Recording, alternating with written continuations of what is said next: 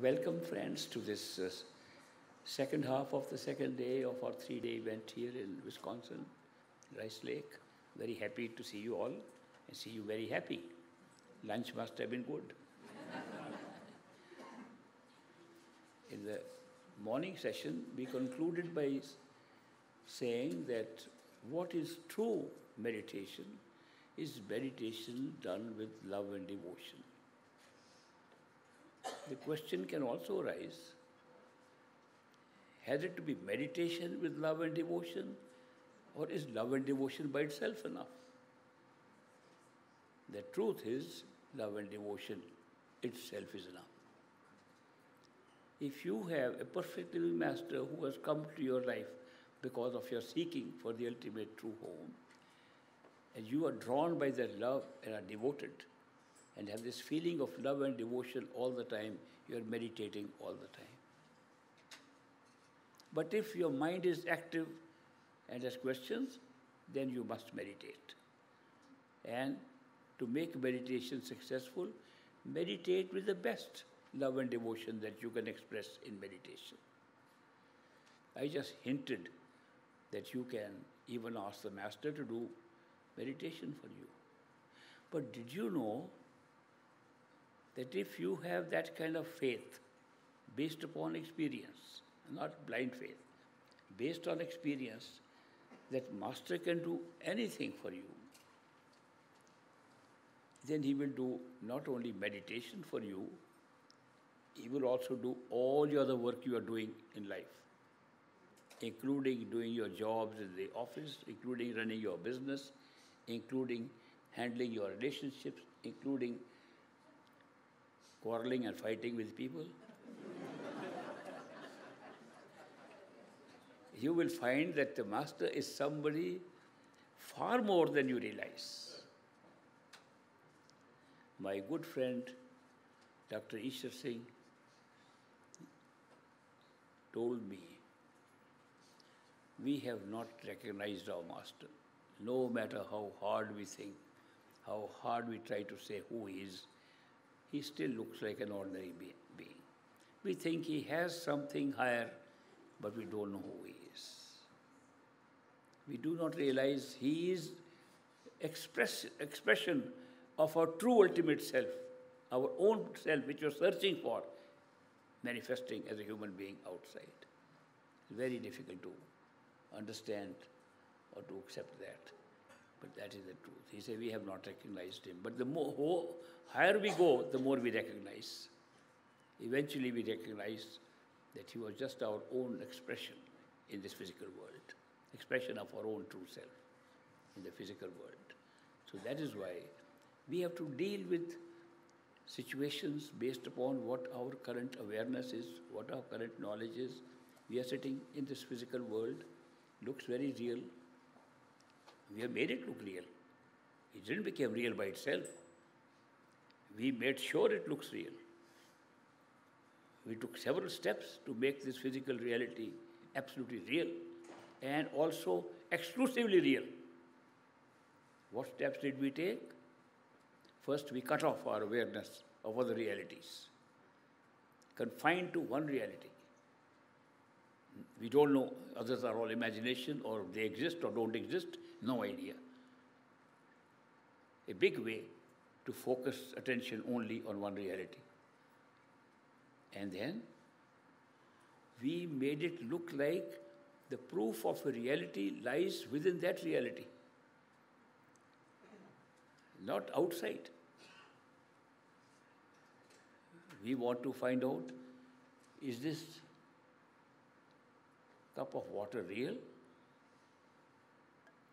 Yes. How? I can touch it. I can taste it. Real experiences. Nobody can deny that I'm having the experience. It's not an artificial or unreal experience. It's real. This experience of my being able to touch the glass and drink water is real. Confirms the reality of this whole world. I can touch this table, it's solid, real. I am using the reality which we are testing out with that same reality itself. Now imagine, supposing I had a dream that what I am doing now, I was doing in the dream. And there I have also a glass of water next to me, and I'm sitting on a table. And I want to know, is it a dream or is it real? I touch the glass of water the same way I touch this one. I drink the sip of water, tastes good. I touch the table, it's real, solid. And then I wake up. Neither table was there, nor glass was there, nor water was there. But the experience of the glass, the experience of the water, the experience of the table was there. Remember, this is very important.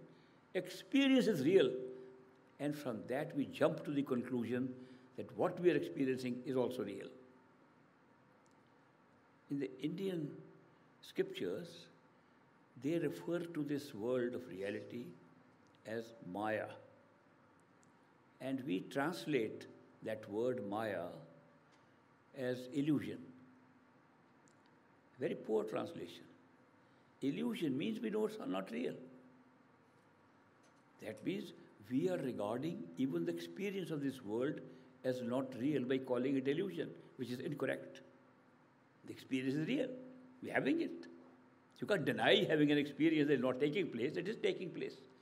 Experience is real, but the fact that from that experience we jump to the conclusion the objects that are in the experience are also real, that's Maya, that's illusion. It's a very subtle difference. All experience is always real because we're having it. Nobody can deny it.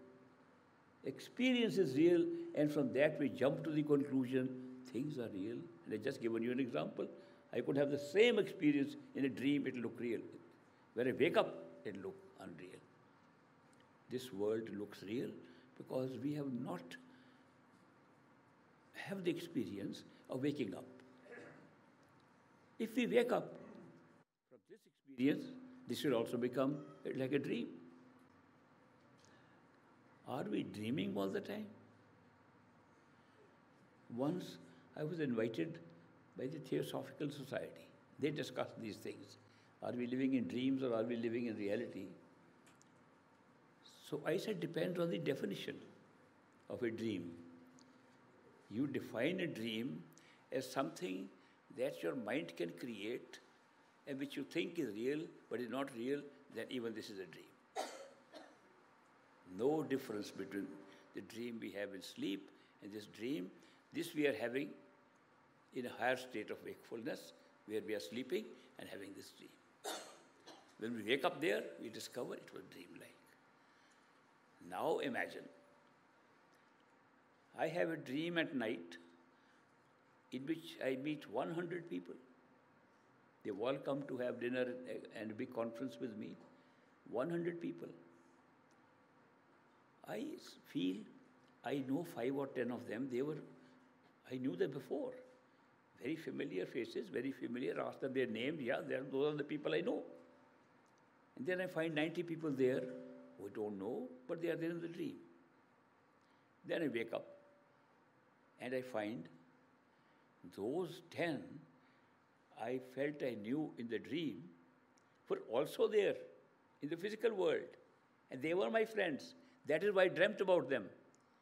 What about the remaining 90, which I didn't know? I created them for the sake of having a dream in those 10. So it became a big conference and a big party. Will it be correct to say that in my dream, 10 were real and 90 were not, all were a dream? Yes, we can say that. Because when you wake up, those people are still there. That means they were real. And we dreamt about them in the dream. It doesn't mean they are not real in the wakeful state. They were real in the wakeful state. They were real in the dream. 90 were created.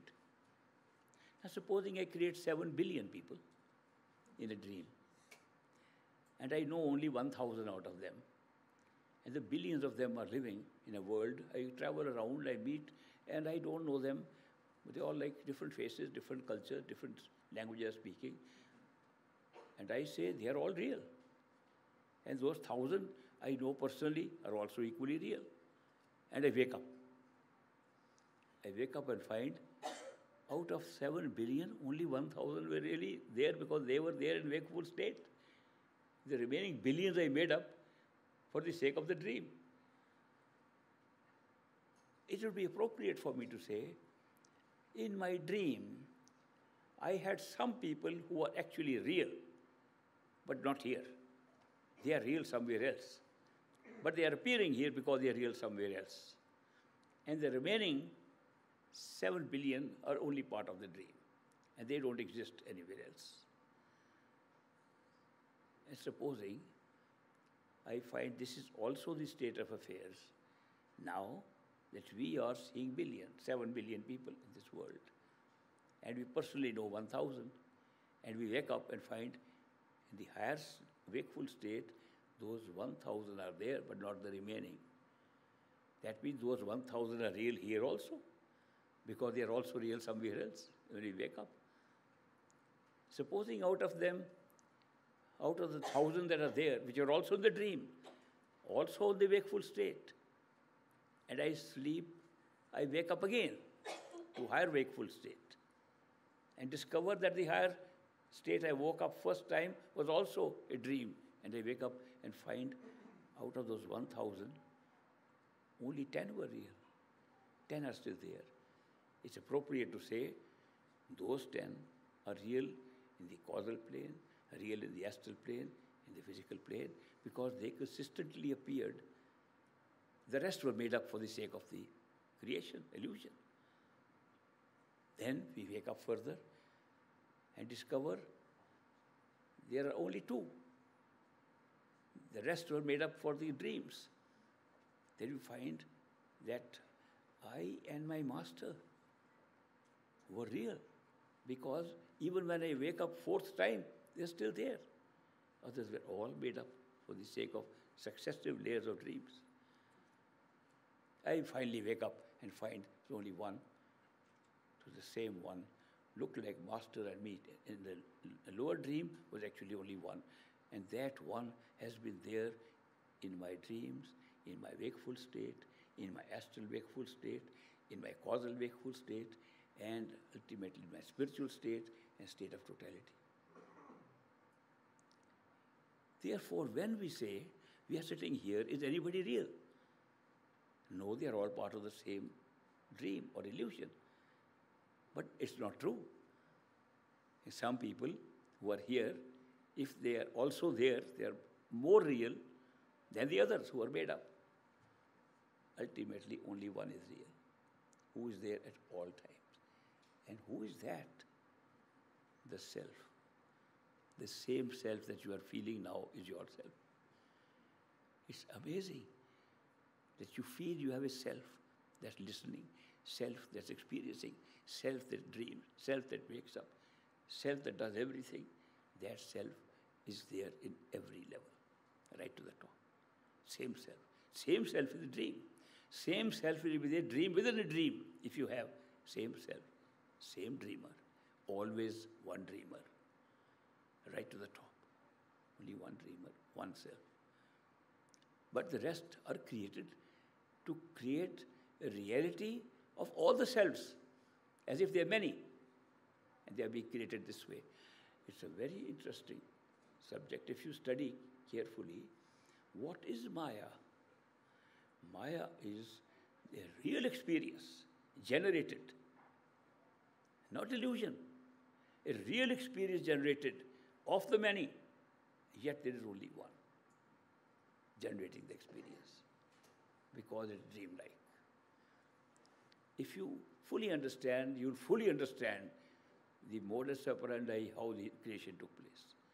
You fully understand everything and all questions you have ever had, how this created, how we are many, get answered by these simple experiences of going to the ultimate one dreamer. The truth is only one dreamer. The rest are all layers of dreams, and the reality of each dream has been created by shutting us off. But what happens if you are finally awake as the one? You can remember all the dreams. Then you are shut off from nothing. Because A dream does not take place outside. It takes place within you. When we sleep at night and have a dream, we are out in a big forest. Where is the forest? Inside our head. We are traveling somewhere. Where are we traveling? Inside our head. The whole dream is being created inside us, not outside. This creation is being created the same way, inside us, not outside. Looks real because we test our reality from the experience we are having and matching another experience of the same level. And then saying, because I can have sensory perceptions, I can touch, taste, smell, they have to be real. But same thing you can do in a dream and still remain a dream. The only way to know is a dream or not is to wake up. There's no other way. When you wake up, the whole thing becomes illusion except the dreamer, the self who had the dream. He's still real. Self will be real at all times, no matter how high you rise up. Each reality we have created by shutting off the other realities, by creating the proof that we need for establishing its reality, touching one part of experience by another part of the experience and the same reality. If we could go to an outer reality, it would be all right. We say this is shadow, this is not shadow. But we are touching on the same level of experience to generate our sense of reality. Why did we do this? If we did it, or I did it, or self did it, why? Because if you have to generate a variety of experiences, you don't want to generate illusions, you want to generate reality. And this is a need of consciousness. A need of consciousness has no need, they say, but it develops a need and it puts on other experiences like the experience of the mind and generates a need for having a variety of experiences, diversification. And yet we want the diversification to be real. But we don't only make this reality, even within this life. The desire to make something unreal real is still in us. And we show it when we go and watch a movie. When you watch a movie, there is no actor there. There is no real person at all. Those are pictures, shadows on a screen. Those are shadows on a screen which you think are real. Something is going to happen. Could be a murder going to take place. Do you know you can watch the people around you in a movie all sitting on edge? What will happen? A real murder going to take place. We know nothing is going to take place. We also know that what is being shown on the screen has been shot much earlier. Film is right inside the projector behind us. We still are taking it as real at that time. Good things are happening, we laugh at them. Bad things are happening, we cry.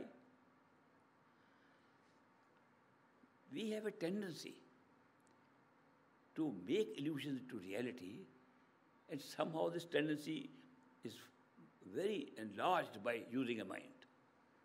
There was a puppeteer. I saw his puppet show. He was wearing a puppet on his hand, like a glove, and made the puppet talk like this. And he said to the audience, please remember during this show, it's a puppet. It's not real. And please don't forget this. In the show, the puppet gets angry because the puppet says, I'm going to sing a song in French. The puppeteer says, you can't sing it because I don't know French. He says, who cares? Who asked you about it? He says, look, you are a puppet and you cannot do something that I cannot say. He said, don't be so stupid, don't be so arrogant. He says, look, you are a puppet. He says, if I am a puppet, why are you arguing with me? Okay, I am going to take you into a box and lock you up. And he locks the puppet in the box. Puppet cries, please help. The whole audience says, please take him out. What is this? What happens to us? We like to make dreams into realities, and this stays with us at all times. movies take place. If you see movies often, and therefore you know they are movies, but still we are moved by a movie. I first thought the word movie has been designed because still pictures make moving things, because they are shown rapidly. There are no moving things at all in a movie. They are still pictures shown one after the other, but they're shown so fast. The persistence of vision is creating a feeling that they're moving. But now I find, no, they are called movies because they move us. They move us emotionally. And why are we interested in going to see something that makes us cry, makes us emotional? Answer was given by a Greek philosopher more than 2,000 years ago. His name was Aristotle. Aristotle said that we need to see a drama because when the characters play, something in us identifies with those characters, and we release our own emotions because we identify with the characters. It's a human necessity. He says we do not know how to hold our emotions in. Therefore, we have to create an artificial drama, and we know it's not real, but we forget at that time it's real, and what he calls a willing suspension of disbelief. He says we willingly suspend. We would normally say, I can't believe, but we willingly shut that down, our system, so that there can be a purgation of emotions. There can be a release of emotions, which then make us feel better when we go after a movie. It's just a setup. And that's what we are doing here too. We are taking this movie real. We are getting rid of much higher emotions at the place where we are sleeping. But this movie is even more interesting than the movie we see there on the screen. They try to make it interesting by making it a 3D movie. Now it looks like things are moving towards us also, not only on the screen. And I probably mentioned to you about the 3D movie in which a truck was carrying all those mice. And you remember I told first day how the mice were released, and they all came into the feet of the audience. Everybody raised their feet. It was all on the screen. Nothing had come out. And then they had put some air pumps at the seats. Everybody actually felt the mice are there. Then there are some stink bombs there. Such a stink. Everybody held their nose. Oh, these mice are creating it. How can you make a reality out of such an illusion? Experience was real. Things were not. It's the same truth out here. That is why I sometimes tell the story of an Indian boy, village boy, who had never seen a movie. And his city boy said, have you seen a movie? He said, I don't know what it is. I come and show you. So he went and took him to a theater for a movie. In that movie, a scene comes where a girl is out to have a bath in a pond outside. And as she takes off her clothes, this young boy from the village gets very excited to see her naked. But before she takes the clothes, as she's taking off, a train comes in front. And by the time the train goes, the girl is in the water. He went 20 times to that movie, hoping one day the train will be late. And we are watching the movie the same way, hoping for so many things to happen. They will happen what has been recorded. Nobody in a movie theater ever has looked backward to see where the light is, where the projector, where the film is loaded. When was the film shot and it was loaded there? Nobody. We look in front. We don't look back. And that is why we take it as real. If we looked back, we'd say this is just a celluloid film, still pictures being shown rapidly, and there's a light behind it which is casting a shadow in front. Where's the big deal? Where's the reality of it? We'd find out the truth. The same truth we can find out about this movie, that the light is inside, light of our soul, that the movie has been prepared much earlier when we picked up a DVD from the causal plane with the mind. And the mind has that movie complete ready, that we are with the light projecting it on a multi-dimensional screen we call this physical world of space and time, and this is what we are seeing, and it's just a movie. If you go in, you'll find out it's a movie. If you don't go in, it looks real. And we have shut off our own awareness of our own self. How the movie was shot, forget. Bury it in the memory. If you remember, it will no longer be a movie. So we can't remember when the movie was shot. Okay, we don't remember if it is loaded in a projector or not. We don't know the projector. We don't know the light. We don't know nothing, only the movie. It becomes real. What a wonderful way to make life real. And not only we make it real, the other movie we can still, once in a while, a bad scene comes, you can close your eyes and not see. If a sad scene comes, you cry, you can take a handkerchief and wipe your tears. I cry in movies, by the way. I don't cry in life. And my children, if they are with me in the movie, they find there's a sad scene, they carry extra handkerchiefs for me so I can wipe my tears. And they wonder, why do you cry in the movies? I say, take them as more real in life. I can't find the difference. The real thing is that we deliberately suppressed to create reality.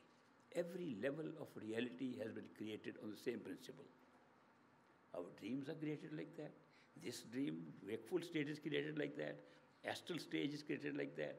Causal state is created like that. The souls are created like that. Totality, the dreamer is only one. Now you can understand how the many came from the one for the sake of diversified experiences, which should be real experiences. And that's how the reality has been created. It's remarkable to find the truth of this statement. I'm just making a statement. The truth can be verified by going within. It's all happening from within outward. It's not happening any other direction. This whole experience is being generated from the right inside outward. And the inside is everything. The whole universe is inside. The Creator is inside. God is inside. We are inside. Everything is inside. But the projector has projected it outside. At least 3 levels have been projected outside. Maybe 4 levels. If you consider a dream that we have at night is one level. This wakeful state, another level. Sensory state. The sensory state is interesting because it is different. The experience is different. Experience in dream is different than here. For example, in a dream, you can be sitting in Rice Lake now, and next second you can be sitting in Chicago, third you're sitting in London. It looks absolutely normal. In a dream, scenes change so fast. Locations change so fast. If you're perfectly normal, nobody ever questioned, why is it happening like that? It happens in the physical world. We'll wonder why it's happening. Dream is taken for granted. In dream, we compress time in such a way that in a short time, we can have a long experience. I discovered this when I came in 1960s to study in this country in a university, and I found there were a lot of sleep institutes. They were examining what dreams are, why they come, and what is sleep. Is sleep really going into another dimension? Or is it merely recollection of memories? Can it reveal more than, is it really a land somewhere? Today even they're examining that when we have dreams and see new things, where are they? Where are they coming from? Is there a separate place from where dreams come? Scientists are examining this subject. So when I was with this sleep institute, I remember they used to have subjects who would sleep. They had cameras to see the rapid eye movement of the eyelids, and rapid eye movement showed what kind of dream they are having. And they would also see the other excitement going on by seeing different scenes. When does the blood pressure go up? When does the breathing become loud? Heart palpitation become strong? With dreams only. And they had all the data that was being gathered all based on the dreams. And I remember a case. There were several cases like that, but I remember one I saw myself. They would, when the eyelids would move, if they moved vertically, they would wake up the subject. What are you dreaming? Oh, I was seeing a waterfall, beautiful waterfall in a mountain. The eyelids are moving this way. Wake up. What are you dreaming? I was seeing a tennis match. So the eyelids are moving, physical eyes are moving in the direction of the dream. Then they see other body parts moving, legs moving, hands moving, and associating with what they are experiencing, they are totally unaware of the body. More interestingly, when they finally wake up, they're totally unaware of their dreams. They don't remember any dream. They say, we never dream. And everyone was dreaming. Every 15, 20 minutes, there's short dream. But one dream most fascinated that affected me was where a person was woken up to ask, what were you dreaming? He said, I dreamt that I was in school. I was a small child. I went to school, then I met a girl, I fell in love with her, then we grew up, then we went to college, and then we got married, then we had children, then we went abroad somewhere, then we decided to settle down after we retire, and we settled down. I was very old, and then you woke me up. The whole life took 7 minutes of dreaming. I dreamt only 7 minutes. I did move only 7 minutes. He had a whole dream of a life. So somebody sent me a suggestion to see a movie called Inception.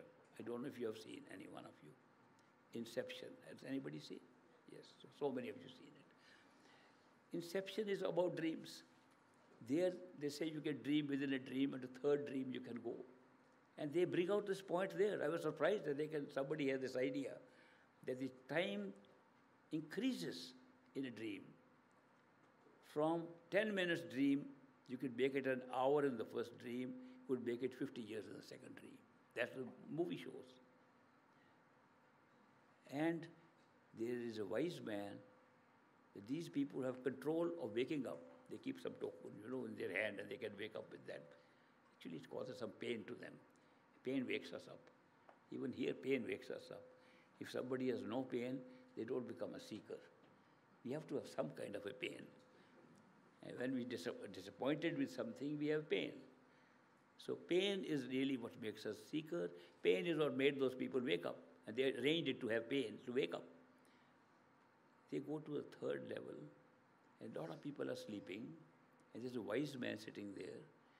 And they said, have they come here to wake up? He says, no, they've come here to sleep. That they desire, time is short with them, they desire to live 50 years. They only have 10 minutes in real time.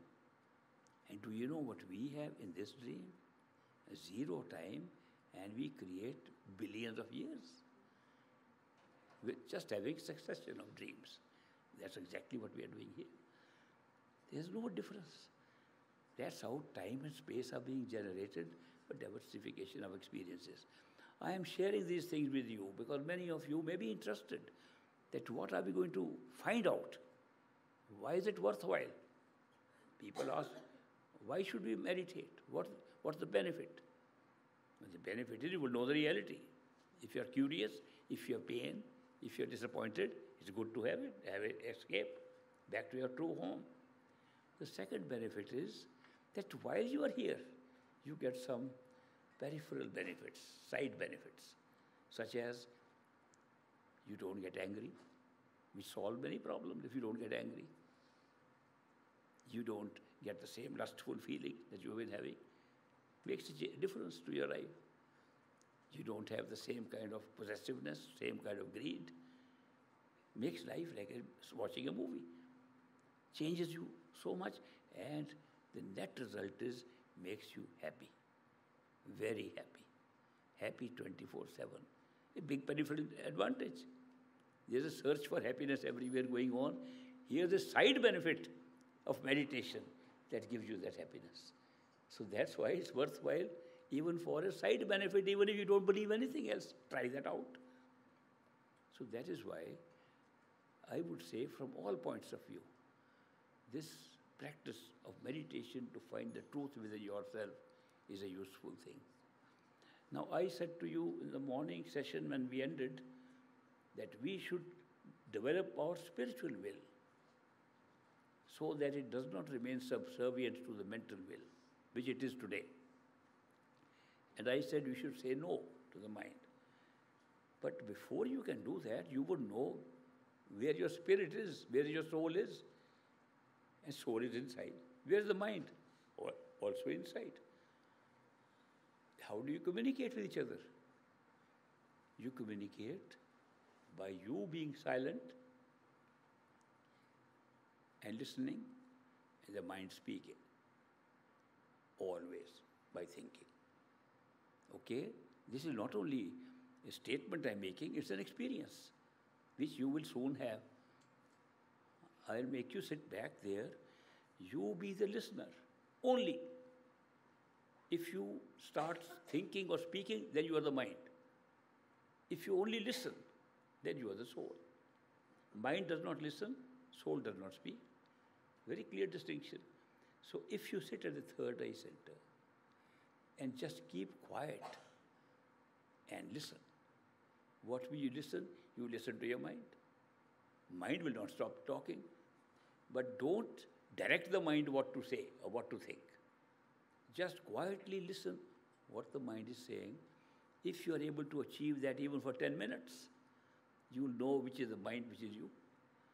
So that's an important exercise. Not many people do it. That's why they're confused. That they are thinking, the soul is thinking, soul is telling this. Soul doesn't tell. Soul doesn't speak. Soul listens. When it wants to tell, it can use the mind with its own spiritual will. And that's why it's a good idea to know that we are the listeners and there's a mind placed in us, which is the speaker, and we can go sit quietly and listen to the mind and see if we don't tell the mind what to think, what does it think on its own? What are the arbitrary thoughts it picks up from old memories, from new creativity, so-called creativity, what new ideas it picks up, how does it say those things? And some of those things may look very bizarre to you. Most people tell me when we allow the mind to think without our guidance, it looks so bizarre because it doesn't know how to make sense of what it's saying. And we try to intervene and try to put things, then the mind tells us what to do. We don't know what to tell the mind. We don't know our spiritual will. We get trapped. But let's have this experiment, this experience of merely listening and watching the mind. Mind can create thoughts which can be listened to. Mind can create images which you can see.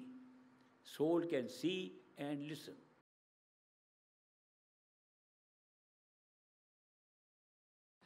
We think we are speaking, trying to make sense, using logic, and all we are doing is to use this machine of ours that's installed in us for good purpose. That our will, what we really want to do as souls, this listening part, should direct the mind to do that. It's a very good slave and servant if you give directions to it. Very bad master who tells you what to do. And we are using that bad master and following it. Just change that and let your own will, the intuitive will, that comes without thinking, that you know what is to be done, and without thinking you know it. Follow that. Make the mind follow that in your life, and you'll be finding much happier. Why is that? Because when mind tells us something, it tells us from the data, knowledge available to it at that time, which is very limited. It can't remember everything that ever happened. It can remember a few things and uses that memory to guide us what to do. It's incomplete data. That is why when we listen to our thoughts, plan something, next day doesn't work, we ourselves say, I wish I had listened to my gut feeling of that time.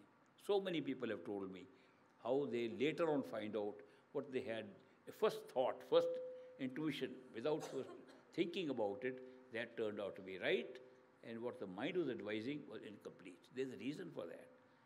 The reason is intuition telling us what to do in physical life is not based upon the current information we have in the mind. It's based on totality of information that is stored in the mind. It picks up from there. It uses entire storage of all stored information to give guidance. That is why these old people, they just intuitively tell you, do this. They're called wise people. Wisdom is that they do not use too much thinking of local data. They use the total data stored in their minds and give, because that comes only suddenly, intuitively. That's the difference between intuition and how does the intuition decide? After it's picking up from somewhere, it's picking up from total stored data. And total stored data includes data which is for several lifetimes, includes our own experiences of several lifetimes, includes unfulfilled desires, unpaid karma of several lifetimes, which is stored in what we call the sinchit karma, also stored in the mind. And thinking has no access to it, intuition has. Even instincts have. A big difference between instincts and intuition. We all are acting instinctively, and we say it's all stored on our DNA molecule. A DNA molecule is a physical representation of what is stored on the mind. And what is stored on a DNA molecule, as you very well know, that there are DNA molecules in every cell of the body. But there are DNA cells in the brain structure which are different from those in the skin. And the difference arises from the chromosomes. If you are interested in the biology of it or the body physics of it, the DNA cells do not all operate the same way. Some operate as commanders, some operate as followers. And what makes one a commander and one a follower is how many of the chromosomes are open. These are like windows which give them more information which they can use. So that is why skin cells with two only open, they'll follow directions given by the nervous system from inside. Nerves will follow it, that's through the spine coming from the brain. Only one cell, they say, maybe one cell sitting in the center of the brain, in what they call the pineal gland in anatomy, has a cell, all 46 doors open, windows open, and is the controller of all other cells, sends messages to the nervous system, sends message through hormonal systems. Hormones are ductless glands, and they are generated from the pineal gland. They're all functioning under one gland. And we have never been able to fully realize about the location of the pineal gland. It's right at the third eye center. The pituitary body and the pineal gland are slightly on the side of it. They are exactly where we are describing the third eye center. In the physiology of the human body, in the physiology itself, we find that the things are functioning as replicas, as stores, physical representations of what is actually happening in the sensory systems and the mind. They're all contained right here as copies of it. So that is why the intuitive self is picking up from there where all doors are open. The other cells are open and depending upon thinking about some part of our body, our experiences outside, and it's limited. It's a very interesting thing to examine, that we are using a far wider base of information when we use intuition, and a very small base when we use thinking. So that's why the spiritual will becomes far more important in daily life than our mental will. And we can, as I said in the morning, we can develop our spiritual will. Meditation develops by itself, because meditation is taking us, withdrawing our attention to third eye center, and that's the center, that's the place, even in the body, where you have the whole collection of things from where it travels all over the body, and from the body through energy centers travels all over the world. So that is why it's very useful. Meditation itself will develop it, and if you start to learn to say no with the mind, telling the mind, using spiritual will, no 3-4 times a week, and then 3-4 times a day, automatically mind will go back into its proper role of assisting you in having diversified experience instead of controlling you or what to do. So it's a very good exercise. I am happy I shared all this information with you. We took a few seconds, maybe a couple of minutes sometimes for these meditation sessions. Too short a time to be able to test out something. These should be done at least half an hour, 1 hour, to really get the benefit of this. This is a workshop to train us how to do it. We are not meditating fully here, but does not mean that you have to leave it here. Go back home, test it out more. Spend more time on meditation. Carry out what you learned and spend more time. For beginners, we were told that we need to do at least 2 hours repeating words before we can think of hearing the sound. 2 hours every day. And when we begin to hear even little sound, at least half an hour to start with. As we grow and hear the sound better, we can drop the repetition to 1 hour, 1.5 hour sound. When we drop the sound, repetition altogether, only sound. Both of these things can be made into a continuous habit in the body. Repetition of words, Simran, mantra, if you repeat it all the time, not only during meditation, while walking, moving, doing things, cooking, whatever you're doing, if you're repeating them and make your mind repeat it more than the tongue, the mind makes up a habit. Mind is habit forming, and it'll form a habit of repeating them. And once it forms a habit, you don't have to repeat, mind will do it for you. You can wake up in the middle of the night, you will see your mind repeating. That means you made it a habit. That this becomes a very easy thing. Similarly, when you hear the sound regularly, the sound will come even when you're not meditating. It becomes regular. So meditation, mechanical part of meditation, which we did for 2 days, becomes a habit and automatic. But the other part, love and devotion, spiritual part, you can do whenever you feel like it. And if you remember the beloved all the time, you are fully meditating all the time. Great Master was asked by a disciple, how much meditation should we do? He said, preferably all the time. But we can't do it all the time. Let us do it only for 23.5 hours, 22.5 hours. We have to leave 2.5 hours for mental activity and we have to give attention to outside things. Somebody said, how can you do 22.5 hours? You even recommend to people to do 2.5 hours, 1/10 of your time. How are we going to make it 22.5 hours? He said, very simple. Then he explained that if you can make your repetition into a habit, you are meditating day and night. And if you are remembering your beloved, you're meditating all the time. Only when you have to put your whole attention on some intellectual business. And he says even people working in very intellectual jobs, it's not all the time that they put serious attention. 2.5 hours is enough for that. Then you're meditating 23.5 hours. He was also asked by an American disciple of his, how often should we come and see you? He said, you should see me 24/7 inside. No, but if we can't see you inside, and we can only see you outside, then how often? He said, the best is to see outside also, daily, at least once a day. He said, I live in the United States, in America. How can I come every day to see? I have to do my business there. He said, if somebody is not living with me or near me, in the dera, they used to say, then once a week is all right. And I remember when this conversation took place with that American disciple, my grandfather was also there. When he heard that, for the rest of his life, he went every weekend to see the Great Master. He said, that's the minimum required. Then the disciple said, what if people are living far away and they can't afford to come? It costs money to come there. He said, then once a month it should be good enough.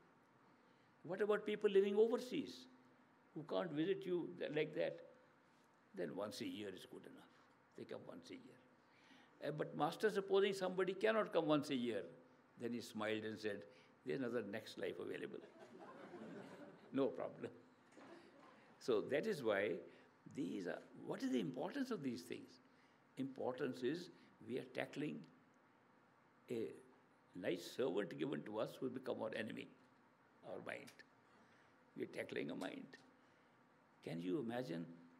We come here, we get together, and we decide we are going to meditate every day.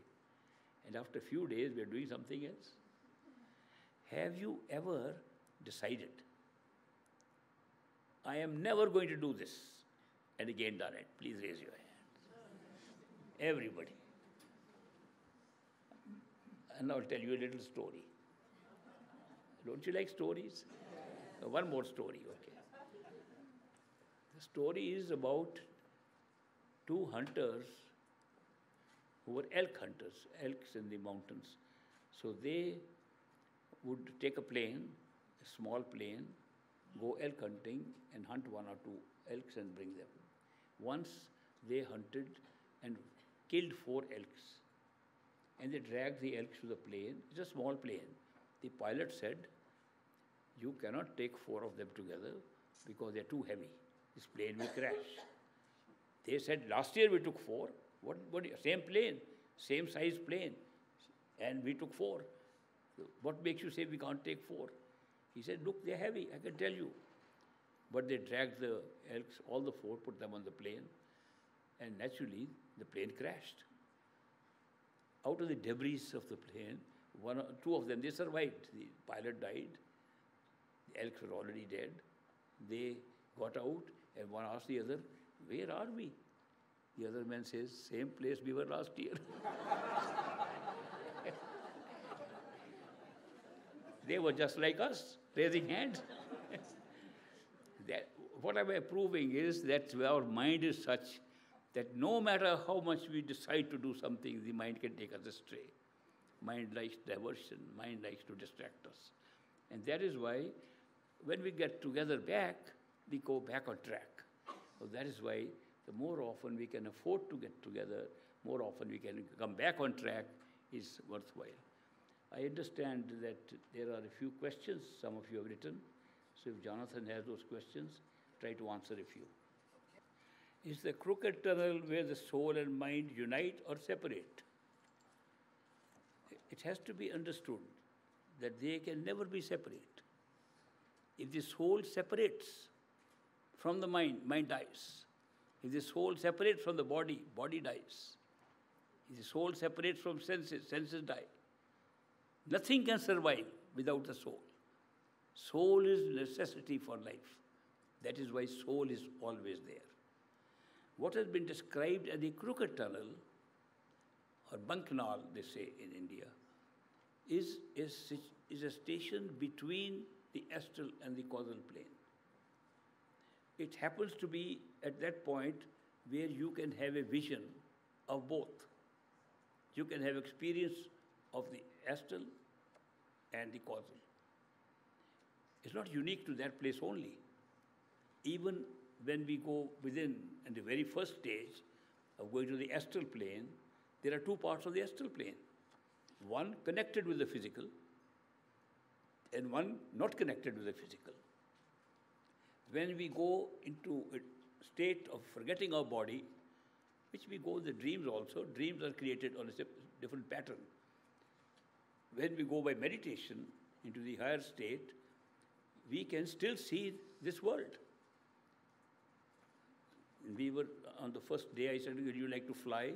You fly. I said, see downstairs, down below is the earth. It's the same earth that we are living in here. There's a connection between the physical and the astral experiences. Sensory perceptions exist, and the perceptions can still see the same experience like physical. When you go to the upper part of astral plane, it's a totally different world. They're not connected with this. There we have their own universes, we have own places, own galaxies, own populations, own people, and much longer lives of the people, living very differently. Knowledge is instantly acquired from books. There are no books like that, but there are libraries of knowledge. They're very different life experience from which we have copied the experiences in the physical plane. So that is why that there is a position which both can occur together. Between the astral and the causal plane, You can have, there's a section of that experience, you fly into it, it looks like you can also see the astral and also see the causal. And that is called the crooked tunnel because it's crooked in the sense that till you reach the middle of that point, you can't see both. But when you reach the middle of that point, you see both. So that's why it's called crooked. This is not straight that you can see all the way through. You can only see in the middle of the tunnel both sides. So supposing you have a tunnel made in like L-shaped, in the middle you can see both sides from there. But any other point you'll only see one. So that's an internal experience that happened. And soul is always there. It is a place where these astral and causal planes meet. You might have heard in the Bible stories, they talk of Jesus going and serving 5,000 people or 50,000 people, 2 fish. And people wonder, how could he feed thousands of people with 2 fish? Did he break them into little pieces? There's no description of how he distributed 2 fish. But now, look at the actual structure of the physical universe where we are sitting here. It's in space and time. How big is the space? Infinite. On which direction? All directions. Supposing infinity is a number and the space is at the same number all over, what will it look like? Big sphere. It will become a sphere. And it is a sphere. It's an infinite sphere, still spherical. What is the astral plane? Also a sphere. Bigger sphere. But where do we have experience of both? Where they overlap and one sphere merges in the other. Now, if part of the sphere is merging, it looks like a fish. Absolutely like a fish. It's in 3-dimensional space. The place where the two merge is described like a fish overlap. Same overlap is there between the astral plane and the causal plane, makes another fish. This is the description of our ascent into these levels of awareness. And he gave that information to them through the description of the 2 fish, and we are thinking he might have caught the fish from the pond and distributed to people. It's symbolic. It's not that he actually took the fish out. He's describing something that from an upper vision looks like 2 fish where the overlaps meet. And the bunk canal or the cricket tunnel is in the second fish. One more question. If my mind brings in images which cannot be made to speak mantra, how about making the mind's image switch over to a view of the master? Other images will come. And what we get, how we get to get the master's image inside in meditation is through memory. No other way. No imagination. No speculation. All mental speculation is mental. It's not an image of the master. Master's image is you have physically seen the master. And remember when you saw the master. And when you want to bring the image, remember the actual event when you saw the master. Everybody can bring it up as a memory. Recall that you met the master, where you met, where you saw, what was he looking like, what was he doing, what were you doing, what was the location, bring it up. When you bring that up, the master comes and you recall what he said at that time, then the master will start speaking further as if he is present there. It does not happen immediately, it takes a little practice. But when you want to bring the image of the master, it has to be brought from an actual living memory. And that is why we need a perfect living master. Only perfect living master, when we beat with our own eyes, see with our own eyes, can do proper contemplation, the fourth most important part of meditation. But if we have never seen the master, you can't do the fourth part, meditation is incomplete. It doesn't take you very far.